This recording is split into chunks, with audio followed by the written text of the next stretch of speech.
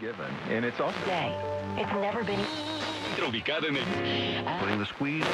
They make money on excessive materialism and militarism. We know full well that racism is still that hound of hell. Is it cool if I look at my notes? Yeah, definitely. Because I'm in the middle of like finals season right now. So it's like, let me do some research on I knew about her, but I didn't know about her. So now I'm good. Yeah, I'm really excited. And you're studying law, right? Yes. Yeah. How have you been today? I'm good. I mean, I worked earlier, so that was cool. Mm-hmm. And worked out for a little bit, and we just kind of walked around Williamsburg. Yeah, where do you live? We live in South Brooklyn, so it's Bensonhurst. It's kind of heavily Italian, Jewish, Asian, mostly Chinese, but yeah. Yeah, I haven't really been to Bensonhurst, I don't think. Yeah, it's way in the hell out there. It's South Brooklyn, so Yes. Unless you live there or you have a reason to be out there, it's understandable. Yeah, definitely. Okay, so are we recording? I can't really tell. Oh, it's recording. I was just I wasn't sure. But welcome to Now in Color, the podcast that brings those who have been erased from history back to the forefront. I'm your host, Sandie Chang, and today I'm joined by Renée de Jesus. Perfect. Yes, I can pronounce things. Renée is a proud Chicana, and I'm not me. Sorry. And she's originally from Phoenix, Arizona, and has lived in Brooklyn, New York for about 9 years. She comes from a large family, and she has 9 siblings, 4 of which are quadruplets. Mm-hmm. This is crazy. That's insane. Yeah. That reminds me of ever since I saw Us, I've been freaked out. Oh my gosh, never mind. Never it. mind. I can't spoil it now.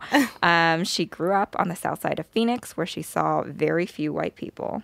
That is a first. The area was majority Black and Mexican, and she wasn't exposed to white classmates until she moved to a better side of Arizona and enrolled in a heavily white junior high. She recently married her husband, Juan Carlos, who is from the Dominican Republic, and he's lived in Brooklyn since he was 7 years old. She's a rising 3L at CUNY School of Law. It's very hard to switch from first person. I'm so sorry about that. No, don't worry about it.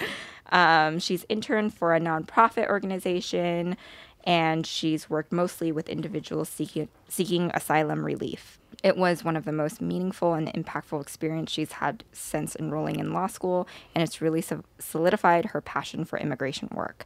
Her goal is to become an immigration attorney, and her mission is to support, uplift, and protect Black and Brown communities through her work. Welcome. Perfect. Thank you. Thank you for having me. Sorry, that was so hard for me to read. It's My fine. brain cannot switch from first person to... It's tough. It's tough to do. What is the... Third? I think it's person? third. Yeah. So tell me a little bit more about growing up in Phoenix, what it was like to grow up in, I guess, the south side of Phoenix. I guess there is a difference. I've never been to Phoenix. Could you expand on that a little more? Yeah, sure. I mean, it's anywhere. There's so-called good sides and bad sides. South Phoenix was known for being one of the maybe more dangerous sides. There was, a lot of gang activity, drug activity, and then it was just a very impoverished side of Phoenix. So growing up, I had 3 siblings, so there were 4 of us all together, and we went to school, did all the normal things, but you don't realize how abnormal things were until you get to let's say that better side of town, because then you realize, whoa, there's resources, there's other things. So it was an interesting way to grow up. I think it kind of forced me to grow up a lot sooner than maybe I would have.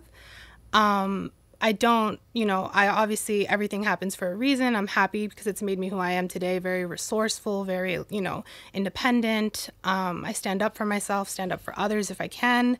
So it was fine. It's just how you read in the beginning, there were very few white people. I really didn't see any very few until 7th or 8th grade, because it was just all the Black and Mexican kids went to that school in that district, Right. Yeah. And when you got to the quote-unquote better side of town, what impact did that have on you as a kid at that time? Or was there any impact? Or were you just oh, this seems better? Yeah, 100%. Yeah. It was very much a culture shock. also there was a feeling of kind of like inferiority. So when you don't learn certain things, like, because I remember our schools, there was like 40, sometimes 50 kids in one room, and like you didn't always get your own desk and definitely didn't get a book. Like there was a book in the classroom that you used for that day, maybe. So moving to that side of town, it was like a big culture shock. And it's like, oh, I have my own desk. And like now it's almost competitive now. Like people want to get good grades when grades weren't even like a thought in my head before. And then just like the culture itself, like white culture, if you want to call it that, I guess, is very different from like how I was raised and the traditions that I was raised with and the things that I believed in. So it was very difficult to try to fit in, but also stay true to who I was. And I think as a child, it's really hard to like navigate that. Like as an adult now, I'm much more confident with that. But as a child, it was tough. What were some things you were saying about white culture, quote unquote? It's so hard with podcasts. I'm just like, I'm quoting. That was a big shock to you, that you felt like, I don't understand this or I don't get this. And how did you overcome it, if you have? Yeah, one of the things, I guess, was just like the lack of respect. I felt like there was just a general lack of respect among themselves. Like there was no like code of conduct, or like, I guess it was just kind of understood in our schools that you acted a certain way around your friends, with your teachers, and with your family. And once I got exposed to like these like white classmates and how they spoke to their parents and how they spoke to like the teachers, and I just remember being shocked, like, oh crap, they actually like spoke back, you know. And you're not supposed to do that. You're supposed to show respect to your elders and, you know that they're, whatever they're putting on you, it's for a good reason, you know, even if you can't explain the reason. So that was shocking. The competitiveness was shocking. It's like, oh, what score did you get on that test? And I'm like, what test? Like, I don't even remember taking one. It just was not on my radar. So that was also very like shocking, you know, that was a thing. We're competing for something. I don't know what. It's like a common joke, I feel like, especially in with immigrant children or children of immigrants, that you're always shocked when you go to your white friend's house and they're like shouting at their mom and you're like, no, you're gonna get killed. Yes. But it's like it's very interesting that we share that as well, because I was also I feel like my parents actually accused me of being super Americanized because I would be kind of like, I was also the youngest, so I feel like I would be more combative than my brother, who is much more respectful and traditional. Sorry, I just went on a whole tangent. So what led you to studying law? I think it's one of those things where I was a little argumentative as a kid. So I used to hear that a lot, like, oh, you'd make a great lawyer, because that's what people think of when they hear the word lawyer, that you're just good at debating and arguing. So it was kind of always in my head. But I think there came a point where I kind of let that dream go, and I was like, oh, I'm just going to figure out my way in life and just kind of play it by ear. I didn't really have a plan. And then at one point, I just really remember thinking like I was working at a startup. It was like a school that taught foreign languages to adults, so people that wanted to learn second and third languages. And one of the women I worked with, she was like, what did you like want to do when you were younger? Because we were both talking about how much we like hated the job and like, you know, we just wanted to get out. And I was like, you know what? I always wanted to be a lawyer. And she's like, you know what? Just do it. Like, if that's what you want, do it. And then from that point on, that was like my goal. Wow. And that was like in 2013. It took me a while to get to law school. Yeah. And that's so great. I feel like it always starts with a startup, with a bad, toxic startup. The worst. There are so many out there. And each one thinks that they're changing the world. And it's just like, it's so, yeah. That makes it so much. Because I work for a startup right now, too. Mm-hmm. I mean, I'm working remotely, but it's literally the same thing at every startup, because I've worked at 3 or 4. That is white culture to me. Like, it's crazy. Yeah, we also share that in common. I've also worked for a lot of startups, and each time I'm like, I'd rather be dead, I think. Like, it would get to that point where I'm just like, I don't understand. Like, I just don't understand that lean in mentality. Yeah. Which, of course, Sheryl Sandberg has pushed onto every woman who works for a startup or a tech company. Yeah. It's just like, you gotta lean in. And I just like could never do it. And I don't know if that was like an excuse. I was just like, it made me feel bad. Yeah. And I just wasn't, I guess, masculine presenting enough to thrive in a startup. Like, I'm not very aggressive or combative. And I feel like you have to have that mentality to thrive in startup culture. You do. And I think it also, being women of color, I think plays a huge role too. Definitely. So there's certain things that we can't get away with that maybe somebody else could. That whole lean in thing, it's like you're able to talk about that and do it because you're a white woman and you have like power, privilege, all of that good stuff. But we face different barriers. Like, first, our like ability to even like function is questioned. Like, I've had that happen so many times. I've had my intelligence questioned. And, you know, when I was at this startup when I said I was going to go to law school, and the reactions were so telling. It was like, oh, really? You think you could like take the LSAT and do, you know, all the things that's required? And it was just really telling, you know, that that was their first thought, is like, do you even have what it takes? Are you even smart enough to do that? And that's been such a theme like throughout my entire life, that it's just like, you kind of expect it. Yeah. And how do you, I'm sure that is so stressful is like the lightest word I can think of, but it's a huge stressor, that microaggression. Are there ways that you found that you can come up against it or just go beyond it? Or is it still just something that you're constantly facing? And I'm almost asking for me too, because I get really overwhelmed when I have a lot of microaggressions thrown at me. And I always think, am I crazy or did I imagine that? Yep. And that's part of the game. That's like phase one. Like, question yourself and figure out if you're overreacting or if you're just like being too sensitive, or maybe you aren't that smart and maybe they're asking it because, you know, there's some truth to it. And I think that's like the first hurdle to get over. So I'm not going to say I've completely surpassed that. There are times where I question myself and I'm like, oh, I don't know if I can do this, but it's okay for me to question that, not for other people. So I've gotten better about it, but like the ways that I've approached it really depend on the person and the situation. So if it's with, let's say, like a classmate, I'm much better about asserting myself and saying like, you know, you're not allowed to talk to me like that, and this is why. And, you know, in a work environment, I feel like it's a little bit different because your money is at stake. You know, you don't want to lose your paycheck. And so you have to come up with creative ways to like, it sounds petty and it is kind of petty, but like aggress back and like, I'm going to get my jab in. Like, when you're having your little spring salad, I'm going to ask you if you seasoned it so that you will feel uncomfortable because you made me feel uncomfortable. That's not the most mature way to handle it, but it's kind of like my way of getting through it. Otherwise, I would just ignore it, you know, which also carries its own weight because you take that home with you. Definitely. For a long time when I was working at one of those startups, I definitely took that home with me. And I would be like, I guess I'm going crazy, because one thing, growing up in a very traditional Chinese family, my mom would always be like, well, maybe it's you because, you know, with Chinese culture, it's all about like keeping harmony and like respecting your elders. And, you know, and she's coming from a background where she's like, you know, there are no such things as like microaggressions, you know, because she hasn't, I'm sure she's experienced it, but in a different way. Yep. And she'll always be like, maybe you're just being like too aggressive or you're being some type of way. So that would also be like, oh my God, maybe I am going crazy because it's hard, I think, as an Asian American to see other people thrive in office culture and startup culture and love that hustle. And then you're like the one person who's like, I don't get this. Yeah. So I don't know how to get through microaggressions either. It's a work in progress. I feel like at some point, like anything, whatever works for you in the moment, and then taking it home, I think is like the worst because, like you said, it becomes a hell. Like you don't want to go there anymore because you just know what the day is going to hold for you. So I just feel like the sooner you get away from it, the better, obviously. But like if that's not feasible, just, I mean, doing what you can, it's survival, which unfortunately is like the name of the game for most people of color, women of color. It's just survival. Yeah. And when we first were talking on the phone, I remember we talked a lot about law school, and that's like a whole other game of survival. It's bad.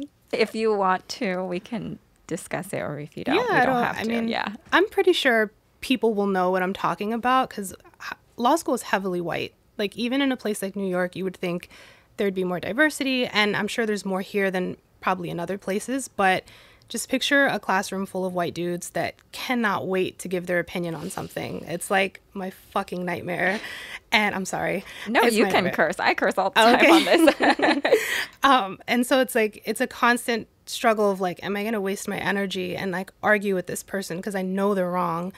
Or am I just going to let it go, but then at the expense of myself and maybe others in the room, you know, because there's plenty of times where it's like people show their like anti-Blackness. And I'm just like, it shouldn't be on any Black person in that classroom to say, whoa, that's messed up. Like, you can't say that.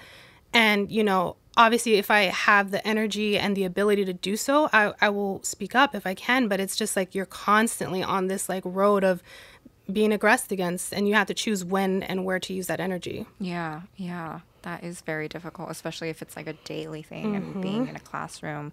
Do you find that professors are the same way, or are they on your side? And looks like no. That answer is no with how you reacted as soon as I said that. I know. It's an issue in academia too. Like, I just feel like a lot of the professors that get their asses kissed are like the white male or white female professors. And again, those voices have been heard. Like, I'm tired of learning from white people. I want to learn from Black and brown people. Like, I've only had one Black female professor this entire time, or actually two.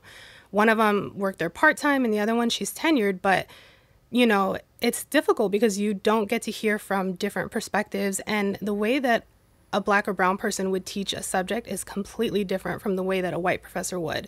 So I feel like a lot of the white professors there and in other undergrad everywhere perpetuate those same harmful ideas and stereotypes that I'm trying to get away from. Like, I came to this school specifically because I believe in social justice and I want to break those barriers and I want to find out how to like gather, unite, protect, and like, you know, thrive. But we're not necessarily being given those tools because we're being taught the law in the same way that it would be taught anywhere else. Right. You know? What are some ways that, I mean, academia is just like a long, huge institution that, so this seems like, what are some ways we can combat that? It seems like it's a very fruitless question. Yeah. But, you know, are there communities for students of color, especially who study law or social justice, that are thriving right now that you know about, for any listeners who are interested in pursuing law or want to get into academia? Yeah, I think it's the same as any other place. You find your group, you find your people, you find the ones that believe in the same things that you believe in. And my advice for law schools would be to hire more people of color and, you know, put them on tenure track. Don't just have them there as like adjunct or like temporary. And, you know, the whole syllabus, like, if you're doing the same syllabus that you did back in like the 90s, there's a problem, because that's still happening. Like, I feel like when we read all these cases, like in first year, every law student reads constitutional law, like you learn about con law, and you read like Brown versus Board of Ed, and you read all of these like very important cases, but it's still from like the perspective of the colonizer. Like, they're talking about how these laws were in place, but we're not stopping to take a moment to say, like, wait, why was that law that way? And why was that acceptable at one point? And examining it from that lens, you know? So I guess it's just hiring more people of color, because if you have more people of color in the room, they would bring up that question and say, like, why is this way? Like, we need to teach this completely differently. And there's a strategic way that we can still impart the important information that these people need to pass the bar, but they can also still get that, you know, that meaningful, like, learning. Yeah. And I do believe, even if it's idealistic, I do believe it all starts with education. And education should be decolonized. Agreed. Yeah. This just reminded me of the Ancestry.com commercial that happened. And a lot of the comments were just like, did you not hire any person of color to just look at this for like a second? And for people who don't know what I'm talking about, I just find it really hilarious at this point. It is, the commercial is about a enslaved woman who's running away with a white man, I guess, to the north. And it's very romanticized, and it's like Game of Thrones feeling. And it's just about, like, find your ancestors. And I was like, that's wild. Horrible. That is wild. But yeah, in that same vein of education and academia, if you have people of color in the room, you can learn so much more. Yeah, and you learn it from their perspective, because all of the, like, I was just talking about this with in the morning about the Constitution. A lot of people like to say, I'm in support of it. It's an important document. You know, it's historical. And we never actually have the conversation about who wrote this. It was a bunch of older white men that were landowners. So the laws that they created were not for all of us. It was for them. So the fact that we're still relying on this really old and like racist document to guide us now is just, I don't know how to talk to those type of people anymore, because if you respect it, then there's just something missing there. Right, exactly. Yeah. And I think this is a great segue for your topic that you brought in today. Would you like to introduce it? Yes. Okay, so this topic, which I researched, is about a woman named Sylvia Mendez. And so she was born in Santa Ana, California, and her father was Mexican and her mother was Puerto Rican. And essentially this is a case that we didn't learn it in my law school. I don't think it's not widely taught. It's not like Brown v. Board of Ed, because that case desegregated across the entire country, whereas this one was for California only. So basically the Mexican children went to one school, white children went to another. And so when her father found out that she wasn't allowed to enroll in the white school, he got upset and organized with, I think, like 3 or 4 other fathers, parents of children, to basically say this was violating their equal protection, their rights to education, and that, the schools shouldn't be segregated because it was before Brown v. Board of Ed, but separate but equal was like the theme. What's the not the age range, the year here? This was in 1940, I want to say 46. Mm-hmm. It was, and which is pretty interesting because when I was doing research about her, there's actually a book about her and another woman that grew up. So that's obviously around the time that the Pearl Harbor attack happened. So her family was really close to this Japanese family, and she was raised side by side with this girl, and they were being sent away to an internment camp. So the father ended up renting their farm to build crops and grow crops and all that stuff.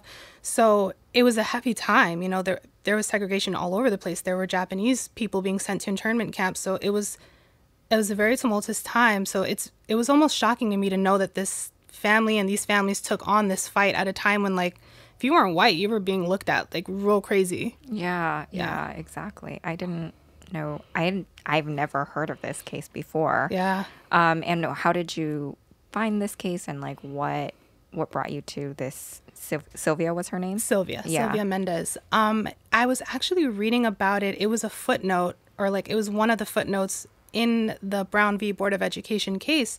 And I was like, oh, that's cool. It's a California case. Let me look it up. And once I read about it, I was like, wow, we never talk about this, because, obviously Brown is an important case and it desegregated schools, or it's, everything should have been desegregated at that point.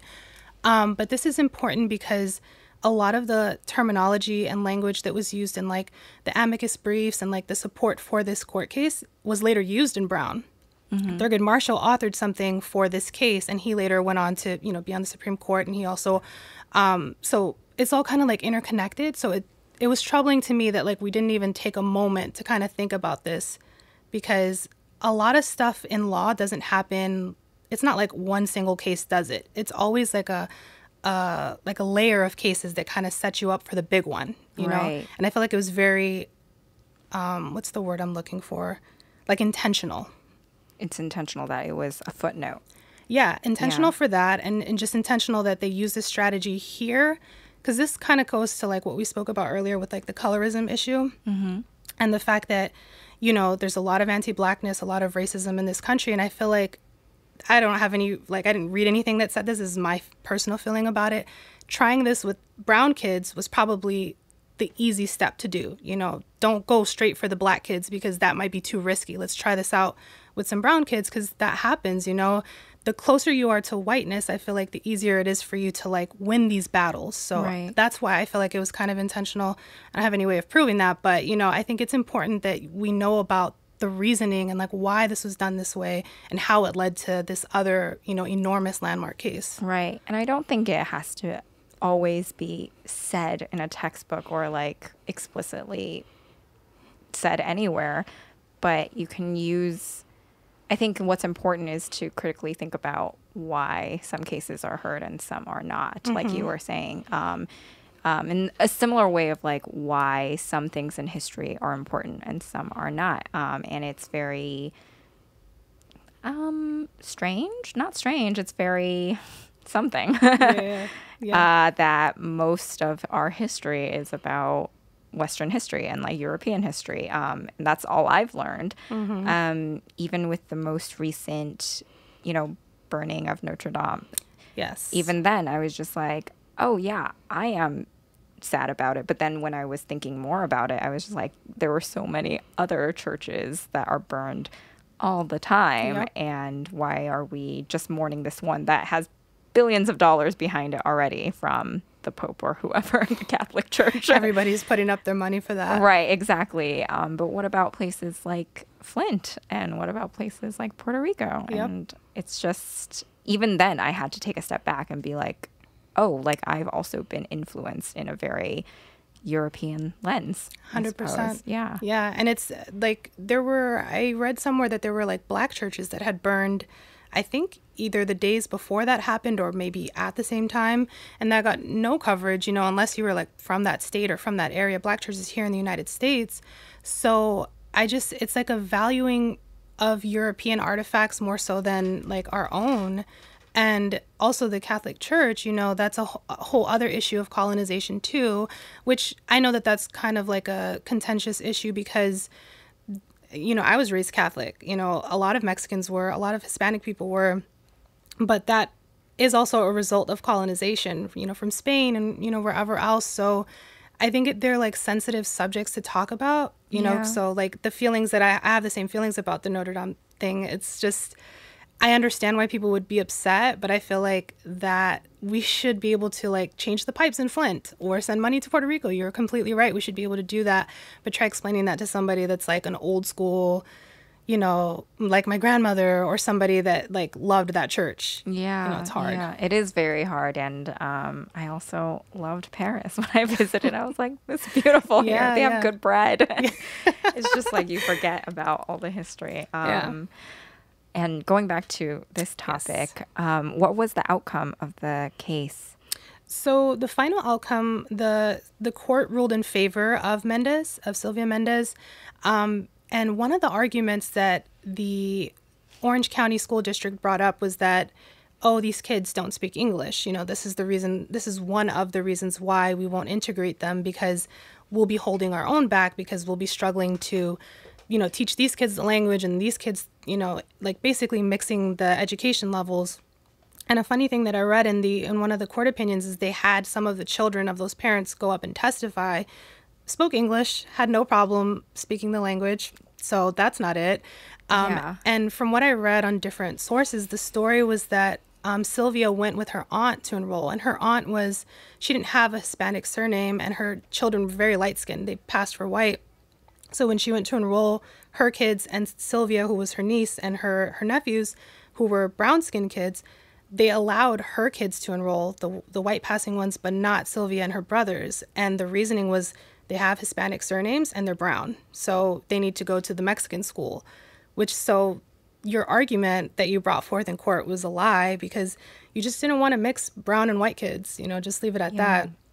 So the outcome was they ruled in favor of Mendez, and, they had to desegregate the schools, which isn't a whole other topic because we know how that works. It's not easy. I was reading about how she went to that school ultimately, and, people called her names and like bullied her and, did all kinds of like, messed up things to her. And as a child, she was like 9 or 10 years old, I think, when this happened. You can't really understand it. You're like in a better, nicer school, and they have books and they have like, all kinds of resources, but you're still looked down upon. So it's like, it was a better situation. And part of what she said was that I felt like I had to be successful in that school because my father fought so hard for me to get there. Right. But it's hard, Yeah. Yeah. And what happened to her after, like, what did she do after school, or what is the rest of her life like? So she eventually became a registered nurse, and I think she did that for like 30 or 35 years, and then retired. And now she's just like an activist. She just goes around giving speeches at schools, and like she got the Medal of Freedom from Obama back in 2011. Oh my God. Yeah, they like recognized like what her family's contributions were, and then I think there's like 2 or 3 schools in California named after her or her family's name. That's amazing. Yeah. So she's still thriving. She's still making history out there. That's great. Yes.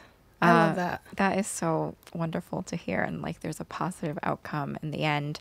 And you were saying earlier how for something to be desegregated, it is a tough situation. How do you feel now with, I feel like schools are definitely desegregated, but there still seems to be the similar issues that come up. Yeah. One thing that I keep thinking about is, I think it was recently Park Slope or Dumbo, one of those high-end Brooklyn places, where there was like some zoning issue and a lot of parents were angry about their kids being with dumb kids. Yeah. And who were the dumb kids, you know, who were they accusing of being dumb kids? So are schools really desegregated, or? Nah. I mean, I think there are some that are desegregated. At least, obviously, by law, it's not allowed anymore. But there's the whole, like, where you live matters. How they do the zoning matters. It impacts what district you can go in. That was an issue for us, too. You know, when we went to school when we were younger, it was, you know, Black and brown kids because of where we happened to live. And even trying to, like, because there are parents and family out there that, oh, you can use this address and then that way your kid will go there, but that's like a crime in most states and most cities, so which is like wild. Yeah, like I'm sure my mom tried that a couple times because we moved around a lot at different schools, and it wasn't until we left that zip code and went to the quote-unquote better side of Phoenix that we finally got access to these better schools, because now our zip code, because now by law you can't deny me, I'm in the zip code, so I have to be here. So I think it does play a part, a huge part. It's, even in New York City, as diverse as we are, there's huge segregation. There's a lot of schools where it's mainly Black and brown kids, and there's like the white schools, and I don't think it's changed. The only thing that changed is the law, but that doesn't matter if the practical effect is still the same. Right. How do people look into if you've lied about your zip code? Right? I'm like, so like, I you feel have like time. I know people have done it. I feel like my family probably did it. I'm just like, yeah. How do people know? When that whole college scandal stuff was happening, I don't know why it's so funny to me. So, yeah, I was like, I had to laugh because it's just wild to me. But there was a story running concurrently about a Black mother that wrote a different address for her kid and got arrested for it. Wow. So it's like, you know, they were kind of comparing the two. Like, so this woman can't just say she lives here for the sake of getting her child better education, but somehow it's like okay for this like really wealthy, privileged, powerful, famous person to like get access for their kids to this elite school. You know, the two aren't even the same, but it's just how heavy-handed they are with certain types of people as opposed to the wealthy, the privileged. Right. Yeah, I feel like I haven't even heard of that case where the Black woman was arrested for. Yeah. And do you know if she went to prison for that? I don't know. It was very, very recent, so I'm not sure if she's even like gone to court for it. I just know that she got arrested for it. Wow. And it's like, you would think that would be all over the place. It's like the woman that voted and she didn't realize she couldn't because she had served time and she had been convicted, and there's like, you can't vote if you've been convicted of a crime, and she didn't realize, and she got sentenced back to prison for that. It's like those type of things, like that should make national news, and it doesn't. Yeah. You know? And those are important things to know about, because I did not know that you could be arrested if you were once convicted and you voted. I just found this out right now. Yeah, it's wild. And it's like, she's just trying to like, there's no intentionality there. I feel like that's something that's very important too. First of all, voting shouldn't be a crime. Everybody should be allowed to vote, whether you've been convicted of a crime or not. You should have the right. You served your time. You so-called paid your debt, because I don't believe in prisons, but that's the logic, right? So why are you still punishing this person by saying you can't vote? You don't have a voice, basically. Yeah. Yeah, I did not know that. Wow. Learning all the time on this podcast. Yeah. Is there anything that you want listeners to learn from this particular story that you brought in, or from anything in your personal history that you want just someone to take away from this? If I could think, well, one thing that you said a couple minutes ago about education, it is definitely key. And I think the sooner that we educate ourselves about the true history, the better, because I think half of our time, or at least mine, was spent learning these like colonized notions and like learning about these famous white people and what they did and how great they were, when, if I think back on it, I would have loved to have someone say, no, read this book about, you know, this famous Black person or brown person, and there's like a real connection there. And I think it opens your eyes up a lot sooner, and you can have a bigger impact, because once I realized how unjust and how, you know, racist this country is, I feel like it kind of propelled me to do something greater and to like recognize my own privileges and how I could use that to help other people, or when to step back and let other people have a voice.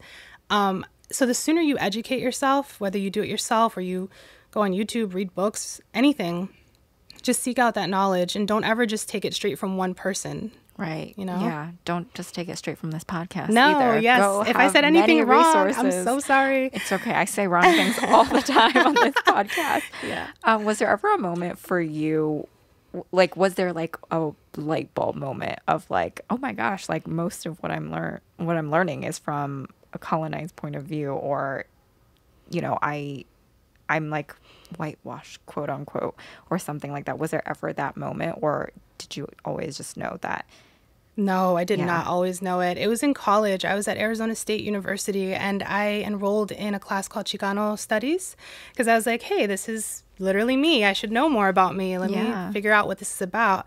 Taught by a white instructor, which should have been like my first clue. But again, I wasn't coming in with that awareness. And the first class, we talked about how, like on the census or like on forms that you fill out, the race, like white, Black, Asian, like how that's broken down. And they talked about how if you're, let's say, Mexican American, you don't really see, because back in that day, there was no box for that. You don't really see yourself. You're like, well, what do I check? And I was like, well, I'm definitely not Black, and I am white passing to some people, but I was like, I'm not white. Like, I know I'm not white. I have culture, and like, I have a lot of differences. So once I took that class, and I ended up dropping that class because the professor was very problematic and kind of said things through his white lens, and it was kind of like the wheels were turning, and I was like, wait, that can't be right. Like, why am I learning this from a white dude? Like, this doesn't make sense.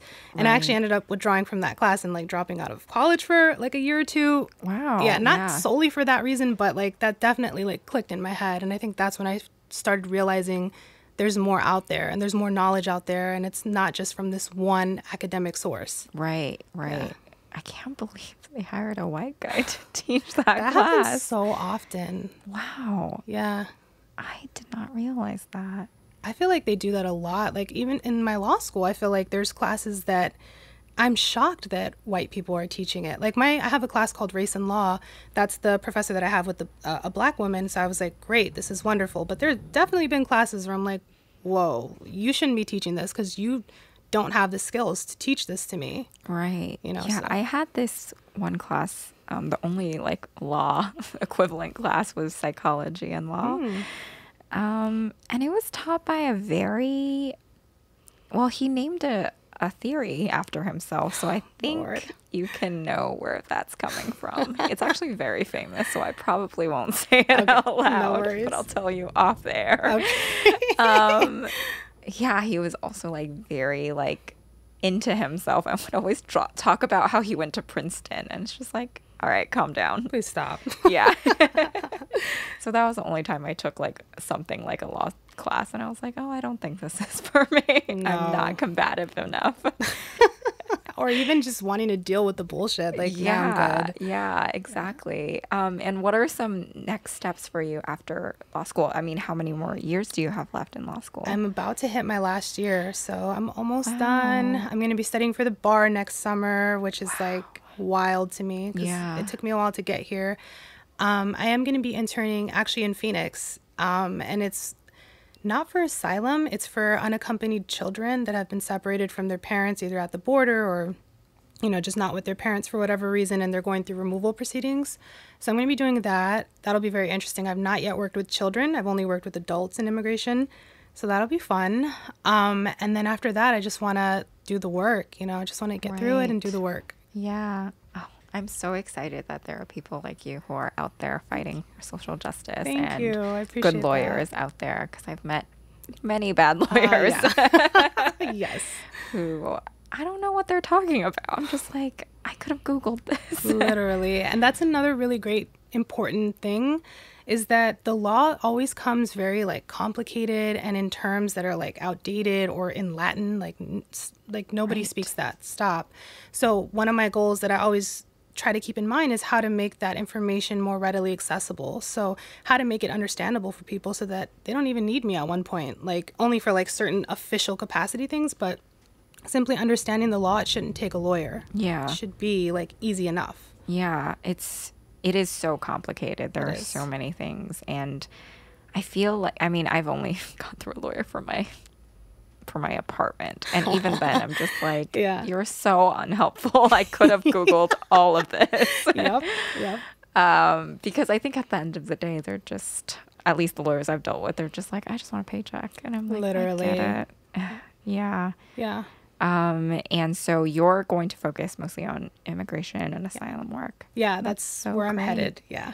That's so great. So as we're wrapping up, is there anything that that we're missing on this story that you really need to tell, or anything personal coming up for you, as in, you know, any events that you want to plug or any anything? Well, I'm not doing anything. I'm just like always studying or working. So I don't have any events, but just thank you for having me and allowing me to like talk about things. And it's been a great experience. I felt really comfortable. So thank you. Yay. I'm so glad. And where can people follow you if you want people to follow you on social media? I mean, my page is private, but I like filter through people sometimes if I know them. So it's Marnay, ITSMARNAY. So I will click on your profile. If you're private, I'm going to decline. And if you're open and you're not like a crazy white dude, then I'll probably add you. Yeah, I was actually thinking at one point, I was like, should I make my thing private? I just don't love how public. I also don't love how public this podcast is making me. I'm just like, I just wanted to be in the background. In the background. No one talk to me. No, but this is a good thing. Like, this show needs to be heard by everybody, literally everybody. Yeah, it's been such a great learning experience for me, too. Like I was saying, even with, like, Notre Dame. And I'm just like, oh, that's another way to check myself and be like, what are my values and what do I value in art and everything? Because I also studied a lot of art history, but a lot of it was European art. Yeah. And it's just like, oh, that's right. Like, I never even looked into any other country. It was just like Paris and wherever else. Germany? Yeah, just like where big artists come from. Italy? Yeah. I mean, that's what's given to you. So it's not through any fault of your own. But again, it's like you have to seek it out. Right. It's not going to be given to you. Yeah, and it takes effort to seek it out. Yeah, well, thank you so much for joining me. I really enjoyed this conversation. Thank you. Before we end, I do have to plug a sponsor. Yes. And this will all be edited, all right. But give me a moment to pull it up. I don't know if you heard it. It's as long as it's not Flat Tummy Tea or something like that, then I'm No, it's actually an underwear company. Oh, cool. Yeah. That's awesome. Renee, do you think about the underwear that you wear and how it makes you feel and your overall health because of it? Yeah, why not? Yeah, definitely. Well, with Dylan underwear, it's a panty made to empower women. Dylan is completely seamless and comfortable and is made to have you feel confident and sexy all day long. It's made locally in New York by women for women, and new styles have already come out, actually. And you can sign up for the newsletter at dylanunderwear.com and follow them on Instagram at dylan_underwear for live updates. And you guys can get 10% off with the promo code NOWINCOLOR. Nice. So check it out. It's a great company. It's a startup, but with a wonderful woman behind it, an American woman. And she's committed to educating women about their health, especially vaginal health, because I had no idea that when you wear underwear, it definitely affects your health. Oh, yeah. I didn't think about it. Just sticking things up there like tampons all the time. I'm just like, great. I don't know. But tampons are also filled with different chemicals that we don't talk about. So definitely. Thank you. Yeah. Yeah. Great plug.